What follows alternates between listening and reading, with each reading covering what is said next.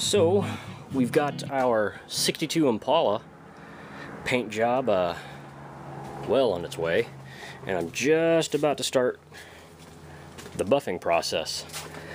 I have dumped 3 coats of clear on the firewall and the jambs, and I did an extra 4th coat on the outside of the car to give me a little extra meat to color sand and buff down.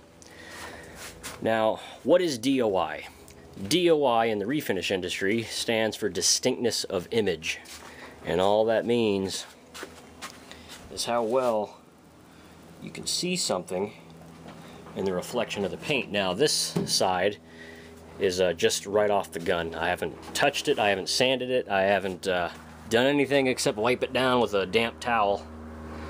If my camera would, there we go. And you can see it's kind of got like this grainy texture to it. Many would call this factory standard. This is how most brand new cars roll off the lot, and this is how they look. It's not bad, but it's not special. Versus the other side that has been machined down and polished. And you can see there is a very distinct difference.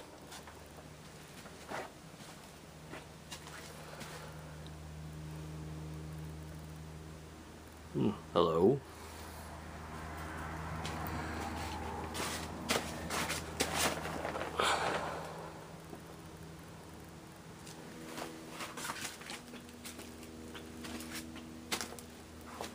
You can clearly see everything in the reflection of the panel here, and